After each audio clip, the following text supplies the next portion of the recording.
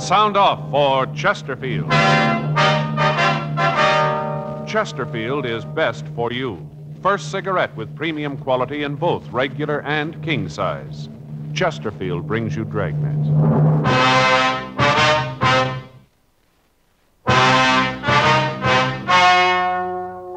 Ladies and gentlemen, the story you're about to hear is true. The names have been changed to protect the innocent.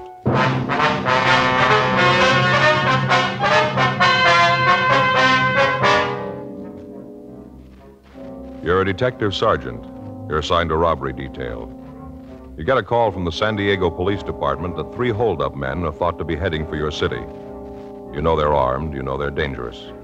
Your job, get them. Years ahead of them all. Chesterfield is years ahead of them all. The quality contrast between Chesterfield and other leading brands is a revealing story. Recent chemical analyses give an index of good quality for the country's 6 leading cigarette brands. The index of good quality table, which is a ratio of high sugar to low nicotine, shows Chesterfield quality highest. Chesterfield quality highest. 15% higher than its nearest competitor. Chesterfield quality highest. 31% higher than the average of the 5 other leading brands. Yes, Chesterfield is first with premium quality in both regular and king size. Don't you want to try a cigarette with a record like this? Chesterfield.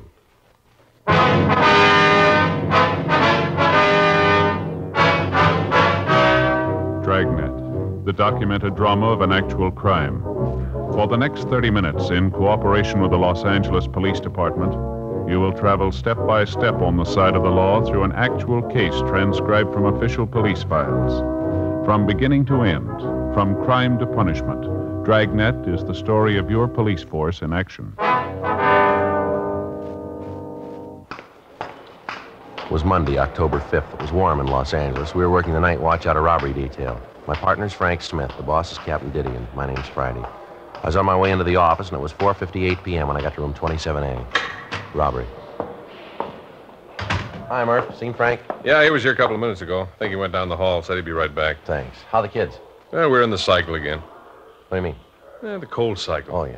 Oldest boy brings one home with him, gives it to his sister. Then it goes to the baby, then to the wife, and then to me. By the time I got it, the oldest boy's ready to catch it again from me. Doesn't seem to be any end to it. Yeah, I see what you mean. Reading the other day where if you take care of a cold, take a lot of pills, stay in bed, you can shake it in a week. All right. Don't do anything special for it, and it'll take 7 days to get rid of it. Joe? Got an APB here from San Diego. Boys down there really drew themselves a gem. Yeah, can I take a look? Yeah, here it is. Yeah. I can hear him moan all the way from here. What is it? Well, I had a jewel robbery at a hotel on the coast. 3 men took $135,000 in jewels and at least $15,000 in cash. 150,000, huh? Any leads on them? No, APB gives a description, list of the stolen jewelry. That's about all. When did it happen? It says 1:30 this morning. Yeah, it's going to keep him busy for a while. That Mort's screaming like an eagle, Joe. Why? Well, I talked to him last week. Said he was going down to Mexico to do some fishing. Been saving days off for the last 3 months. Won't get to go now. Yeah, I get it. Robbery, Friday. Yeah, go ahead. San Diego. Huh? Yeah, hi, Mort. Yeah, we got the APB. How's it going? Yeah. When do you figure they left? Yeah. Okay, Mort, yeah. All right, we'll keep an eye open. Right. Bye. What's he got? Well, Davis, Walk, and Hewen are coming up. They're driving? Yeah, they figure the hold-up men are heading this way. The early editions of the afternoon papers came out, and they carried the complete story. 3 men had entered the Carlton Surf Hotel at 1:30 a.m. All 3 were armed, and they forced the manager to open the safe. Inside the vault were the jewels and the other valuables that had been deposited with the management for safekeeping by the guests. After looting the safe, the 3 men had robbed 5 of the guests who had entered the lobby during the time that they'd been going through the safe. After taking all the money and valuables they could find, the 3 men forced the manager and the guests into a back storeroom of the hotel, and they locked them in.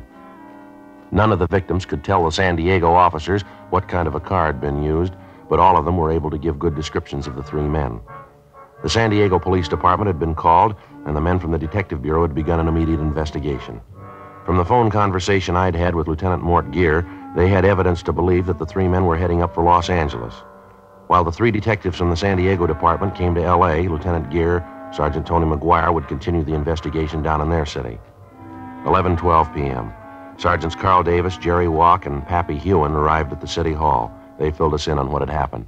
The way the thing looked, it figured that someone who had either worked for the hotel or was working for it had engineered it. How'd that check out? The identification we got? Yeah. Virgil Russell worked for the hotel a year ago as a busboy in the dining room. All the victims gave a positive identification on him. How about the other two, Carl? Nothing on him yet. What made you figure they might be coming up here? Well, Russell's got a record, checked his package, and found that he has a sister in San Diego. Checked her, and she gave us the lead. Yeah. Said her brother and two men came by the house early this morning. Her brother's been staying with her for the past few weeks. Anyway, he came by this morning, packed his clothes, said he had to come up to L.A. on business. Well, she have an address up here for him, Carl? Not good. Said he told her he'd get in touch with her. He was staying with a friend in a place out on Olympic Boulevard. Anything on that address? Yeah, our package gave an address out there. Russell had listed a friend of his when he was arrested. We figured he might be out there. Got a good description of the car. One thing is going to help. Yeah. Sister told us that she asked her brother about the other two men. Wanted to know if they didn't want to come to the house. Mm-hmm. Russell said no, they were waiting for him, and the three of them were in a hurry. She couldn't give us a description of the other two. Well, what time this happened? About 5:30 this morning. Well, they came right up here. They'd get in about 8 then, wouldn't they? Yeah. You're pretty sure that these are the right ones now? Looks like that. Identification of the mugs. Russell's sister told us when he was packing, a brooch fell out of his grip. She picked it up for him. Give a description of it? Yeah, matches one that was taken from the hotel in the theft. Large diamond with 4 rubies in the setting. Looked real good for the job. Did you get a broadcast out on the car? Yeah, Russell's sister told us it's a 53 Nash, red and black Continental hookup. She said Russell just got back from a trip through Arizona, Nevada, New Mexico. Said that he had the rear window covered with those stickers. You know, the ones they get from gas stations. Yeah, I know what you mean. Window's supposed to be covered with them. Shouldn't be hard to spot. Well, maybe he figures that, too. Might have him taken off, huh? Possible. It's a lead, though. Something else to look out for. Any chance he might have gotten across the border into Mexico? Yeah, it's possible, but it isn't likely. As soon as we got word on the car, we got out a supplemental APB on it and got in touch with the authorities down the border. They said they hadn't seen a car that matched the description across the border. Well, if they'd gotten to the border, the officers down there'd know about it anyway. Yeah, I talked to Al Gayton from our office. He said they'd be on the lookout for him. Our pawn shop detail got right on it, Carl. They got the description of the jewelry out all over town. We haven't had any reports on it yet, though. They aren't going to try to sell it piece by piece. Too many of those pieces are easy to recognize. Yeah. They'll probably try to peddle through a fence and have it broken up. Well, we'll get the word out to our informants. Ask them to watch out for it. Yeah. Heist that big can't be kept quiet for long. Bound to be rumbles on it someplace. I'd like to check out the place on Olympic. It looks like it's the best lead we got. Okay. Where are Walk and Hewen, you know? Went down the hall with Murphy. Wanted to check some things at R&I. Well, might as well get on out to Olympic, huh? You got the address? Yeah, you better check the place first. Could be rough. What do you mean? Well, all 3 of them are armed. Russell served time twice before at the joint. Yeah. I don't think he's going to want to go back.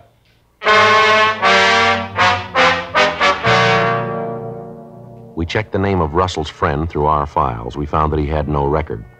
We drove out to the address on Olympic and we talked with the neighbors. From them, we found out that it was not a private residence. We talked to the woman who lived next door. We asked her about the man listed in the San Diego package as a friend of the suspects. She told us she hadn't seen him. Directly in front of the rooming house, we found a car answering the description given us by the sister. There were no lights on in the rooming house. Walk and Hewen covered the rear of the place. Frank, Carl Davis, and I went up to the front door. Pretty dark. I can't see anybody in there, can you? No, I can't. Check the window, see if I can spot anything. Right, Carl. Well, let's try the door. Yeah.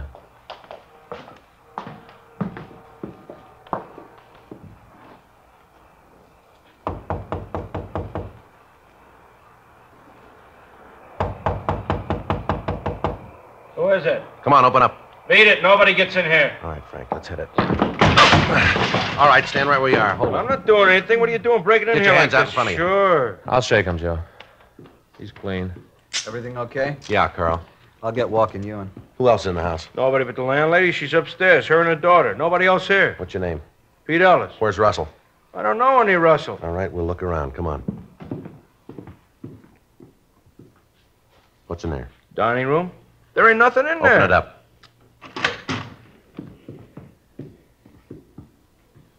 See? Nobody here. No. All right, we'll check the other rooms. Where's this door go? Bedroom. Ain't nobody in there. Open it up. Joe, nobody in the kitchen. Check the back porch. Walk and Davis are upstairs. All right, we'll try this one here. Come on, you open it up. It's locked. I can't get in. There's a key in the door over here. Let's see if it fits. Virgil! Virgil! Get out! Virgil, it's the cops! Get out! All right, get out of the way, you. Come on, let's hit it. Yeah. On the bed, Joe. I see him. All right, come on, you out of that bed. Hey, Joe? Yeah. The bottle of sleeping pills on the table here. Yeah, there's an empty bottle of whiskey. I guess he's dead drunk. Upstairs is clean, Joe. Russell, huh? Yeah, he's drunk. I guess we're pretty lucky. Under his pillow there, Yeah. 3 guns.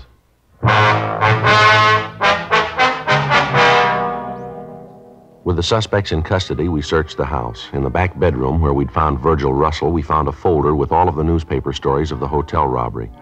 In each instance, that portion of the story which referred to the thieves themselves was outlined in pencil, and there were small notations along the margins of the newspaper. A complete search of the house netted us nothing. There was no sign of the loot from the robbery, although each of the suspects had a large amount of money in their possession. We talked to the landlady, but she was unable to tell us anything about the suspects. She said that she had rented a room to Peter Ellis over a year before, and that the suspect had moved out after living in the house for only 2 months. She said that she hadn't seen them again since that night when they arrived at the house and asked for rooms. We called the office and arranged for a stakeout on the place, and we took the 2 suspects back to the office. We ran Peter Ellis through R&I, and we found that he had 1 previous conviction on a robbery charge. 2:15 a.m. We talked to Virgil Russell in the interrogation room. All right. I ain't trying to con you into anything. I was in on the heist, I'll admit it, but I ain't gonna be no fink.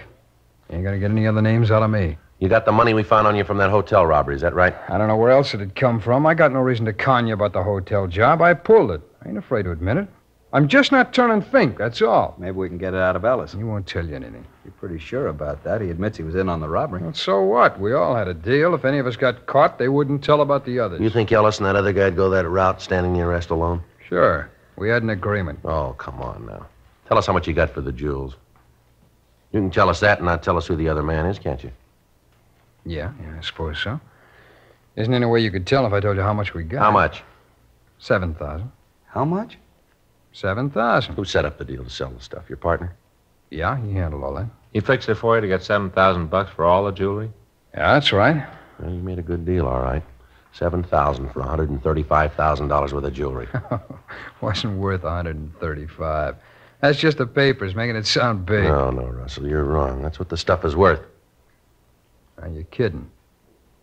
You got that report, Frank? Yeah, here. Now, wait a minute. That's maybe what they claim the stuff is worth. But you know how people are always jacking things up on the insurance companies. The stuff was worth, maybe 15,000, not a cent more. Yeah, Joe, here it is. This is a report you got from the insurance company, Carl. That's it. Would you like to read it yourself, Russell, or do you want me to read it to you? Well, let me see it. Uh-huh. What a lousy bum. Oh, no good. He's a thief, that's what he is. A thieving thief. That's the kind of a guy you say you had a deal with, huh? Let you think he was doing you a big favor. Some deal, $7,000. If we'd picked him up, he'd have screamed like an eagle. He's your pal, all right. What a no good thief. I can't believe it. Who'd he sell the stuff to, do you know? No, I don't, and that's the truth. I saw the guy, but I don't know who it was. How'd the deal work? Well, earlier tonight, we got together out in Westwood. He called the fellow who was going to handle the deal, told him to meet us here. Who's he? A Fink, a lousy Fink. What's his name? Payne, Al Payne. How'd you spell it? Last name. P-A-Y-N-E. You got a record? No, I don't think so. I never heard him talk about it. You give us a description? Yeah. That stuff was really worth 135 grand. He said it was a lot of talk, newspaper talk, he said. Oh, brother, what a laugh. What's his pain look like? Oh, he's about 37, maybe 150, 60 pounds. Bald. A little bit of hair on the edge of his head. I'll check the name through R&I, Joe. Right. Do you want to bring the mugs back here? Yeah. Russell? Yeah? That first name, is it Alfred or Albert? I think it's Albert. He's some kind of a promoter. I don't know what he promotes. I think it's just a dodge, kind of a front. I'll be right back, Joe. Right. Let's go ahead with the story about the buy, huh? All right. Where was I? You said you went out to Westwood. Oh, yeah. Well, we were supposed to meet out in a parking lot by the ice rink. Big place out there. Well, we met this guy, the fellow Payne called it. He looked at the stuff, said it was worth maybe 15,000 the way it was. But he said it had to be broken down before it could be sold. That it wouldn't bring that much when it was all broken down. What'd Al say to that? Well, he agreed to it, said it was true. He went right along with it. Lousy deal. He was probably in on the whole thing. Wouldn't be surprised. I just can't get over it. We had all that stuff and didn't know what it was worth. You got any idea who this guy is? No, I told you, I didn't know. You said this Payne had an office here in town. You know where it is? Yeah, I can show you. We were up there this afternoon while I was setting up the deal. It's in a building over on 6th. You'd be willing to go over there with us? So you can nail him? That's right. We want to get the jewels back. Sure, I'll go. So what that bum did to me, nothing too bad for him. How you going to work it, Joe? Well, Russell here will have to introduce me as somebody who wants to buy this stuff. He'll have to tell Payne that I'm willing to pay, say, $50,000 for the jewelry. That way, Payne will have to get in touch with the other man. I don't think he'll pass up a deal like that. Maybe he figures to make more than that this way. Yeah, but suppose he thinks that Russell here wants to do business with me. He'll get the stuff back. I don't think he'll want to cross Russell. Might work. No, we haven't got much choice. We got to get the stuff back before it's broken up. Joe, I got some pictures here. None of them match the description. What was that? None of them match the description. Oh. You want to look at these? Yeah? Joe's going to go see this Payne with Russell and Ellis, try to get a lead on where the stuff is. How are you going to work it? Well, I'll tell Payne I'm interested in buying the jewels, offer him maybe $50,000. Picture's not here. None of these is Payne. You go along with this plan, Russell? Sure. I'd like to see you get him and get him good. It's pretty risky. It doesn't look like there's any other way. Suppose not. Russell? Yeah? We know Payne carries a gun. I'm going to tell you something. I want you to remember it. All right. You get any bright ideas about tipping Payne off about Joe, remember, we'll have men all through the building. All right. We're not going to start any shooting. Yeah. But we'll finish it.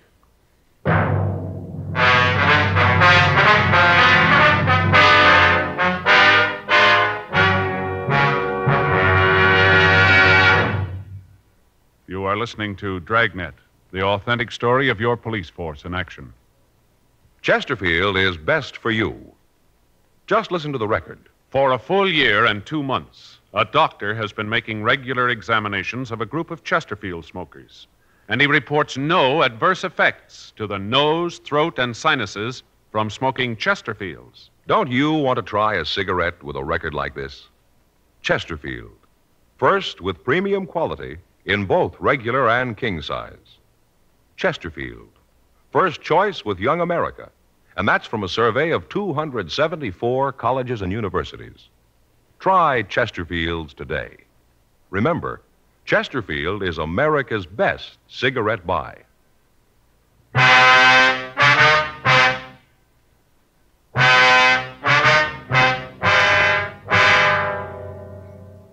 The two suspects, Peter Ellis and Virgil Russell, were taken to the main jail and booked in for violation of Section 211 of the California Penal Code.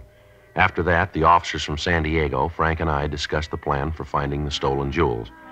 It was agreed that I would go into the office building with the suspect, Virgil Russell.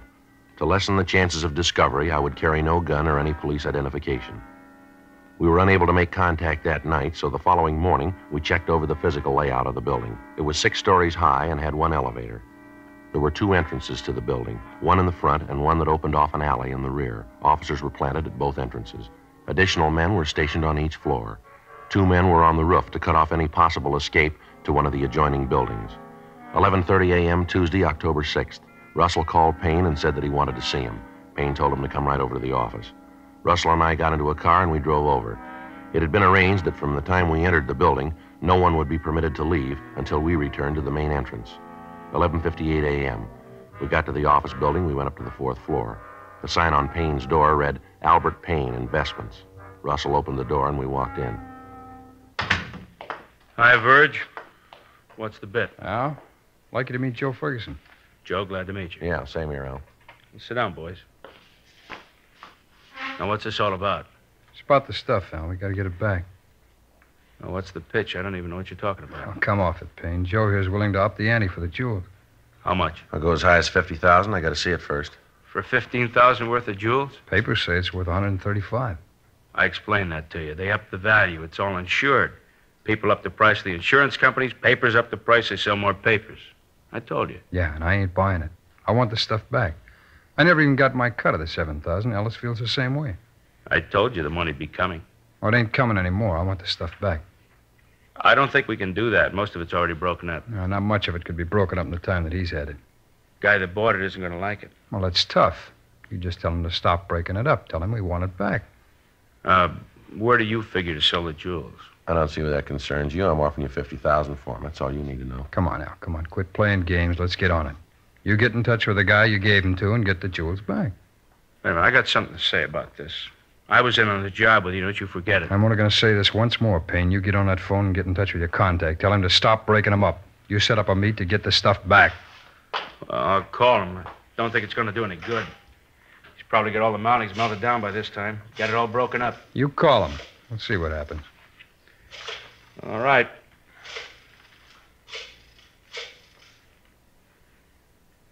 Now, let me talk to Fred.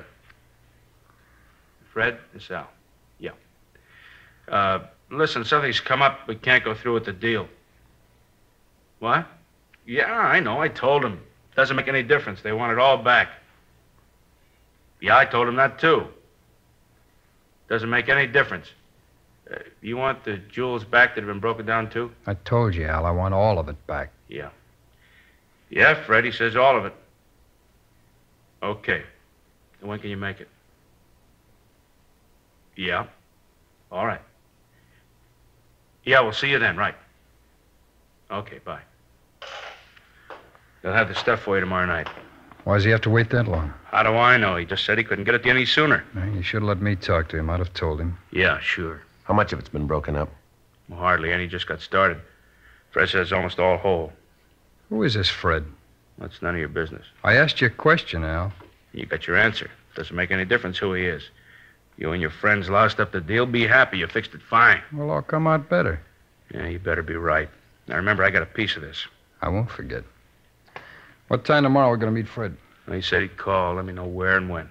Well, it can't be any later than tomorrow. I got to be leaving then. You're going to have the money with you when you pick up the stuff, I'll aren't you? have it. All of it. I don't want any of this down payment. I told you I'd have it. All right, you call me tomorrow about 10, Verge. I'll let you know the details then. Okay. I hope you're right about this, Verge. What do you mean? Well, this deal, I don't like it. I hope nothing happens to louse it up. Yeah, so do I.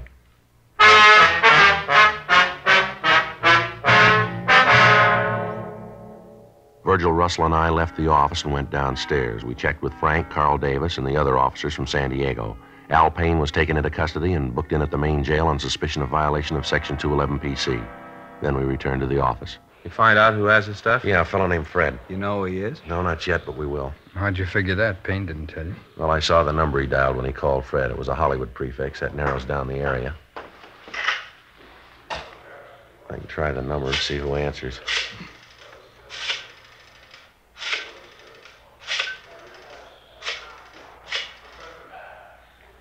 Oh, I'm sorry. I got the wrong number. Excuse me. Did you get it? Yeah. It's the Kingery Trophy Company. You want to check the book? Right.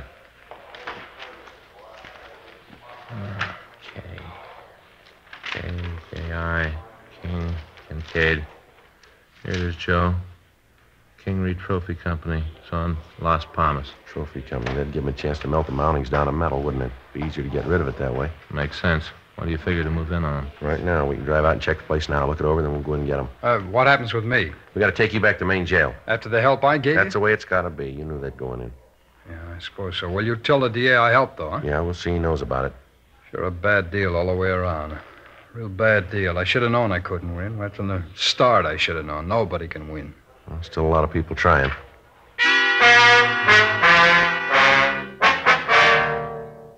We returned Virgil Russell to his cell, and then we drove out to the Kingery Trophy Company. It was a two-story building on Las Palmas Avenue in Hollywood. They made trophies and fraternity pins. A large sign on the front of the building advertised that they could duplicate anything in metal. We checked with the neighborhood merchants and found that there was a permanent staff of 4 employees. The company was owned by a Roger Kingery, and none of the neighborhood people could tell us anything about an employee by the name of Fred. 5 p.m. The employees of the plant left the building. 1 man remained. From the description we'd gotten from Russell, we figured that he was the person Payne had called Fred. 6:03 p.m. The lights in the rear of the factory went on, and through the windows we could see the suspect working over a small furnace. On a table off to one side, we could see a quantity of jewelry. Frank, Carl, and I went to the side door of the plant while the other officers covered the remaining doors. All right, you ready? Yeah, let's go. Carl? Yeah.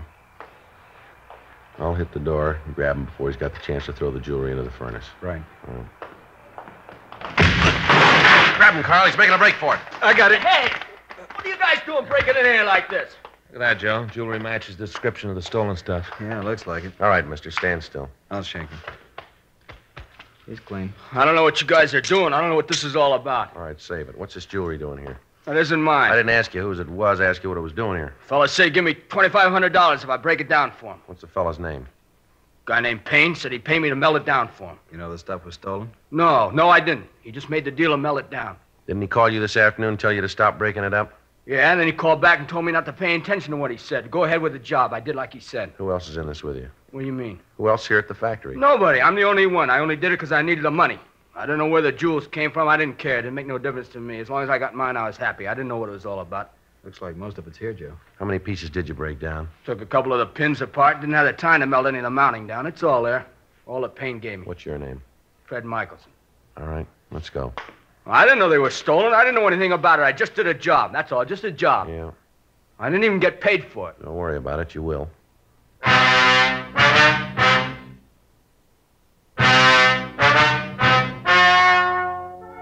The story you have just heard is true. The names were changed to protect the innocent. On February 18th, trial was held in Department 89, Superior Court of the State of California, in and for the County of San Diego. In a moment, the results of that trial. And now, here is our star, Jack Webb. Thank you, George Fenneman. I want to thank all of you for your interest in Dragnet. Thanks very much for your letters. We really appreciate them, and we'll try to keep right on giving you the kind of a show that you like. I want to thank all of you, too, who have switched to Chesterfield. I know you're going to like them, and I know you'll find they're best for you. Now, you folks who haven't tried Chesterfields, I'd like you to pick up a carton tomorrow. Chesterfield. It's a great smoke.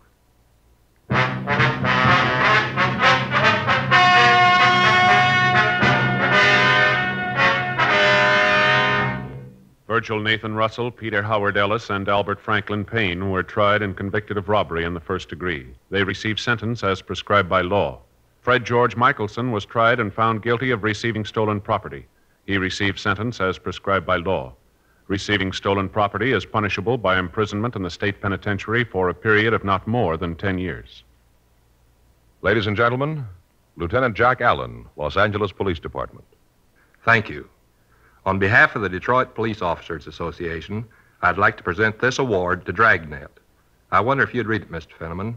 Yes, sir. Whereas the radio and television show Dragnet and its writers, producers, and actors most accurately portray the American police officers and their work. And whereas the result of this portrayal has been to give the people of this country a new insight into their police departments, bringing with it understanding, sympathy, and an aroused public opinion.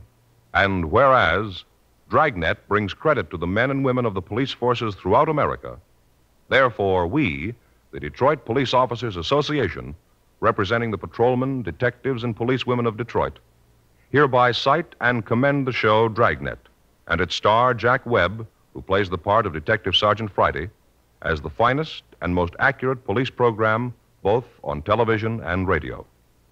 Signed this date, March 31st, 1953, in behalf of the association by Thomas Duffy, President, Bruce Finney, Vice President, Francis Klein, Secretary-Treasurer.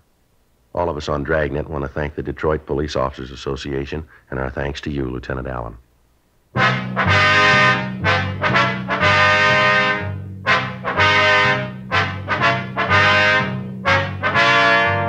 You have just heard Dragnet, a series of authentic cases from official files. Technical advice comes from the Office of Chief of Police W.H. Parker, Los Angeles Police Department. Technical advisors, Captain Jack Donahoe, Sergeant Marty Wynn, Sergeant Vance Brasher. Heard tonight were Ben Alexander, Eddie Firestone, Art Gilmore. Script by John Robinson. Music by Walter Schumann. Hal Gibney speaking. For a million laughs, tune in Chesterfield's Martin and Lewis show Tuesday on this same NBC station. And sound off for Chesterfield's. Either regular or king size, you'll find premium quality Chesterfields much milder. Chesterfield is best for you. Chesterfield has brought you Dragnet, transcribed from Los Angeles.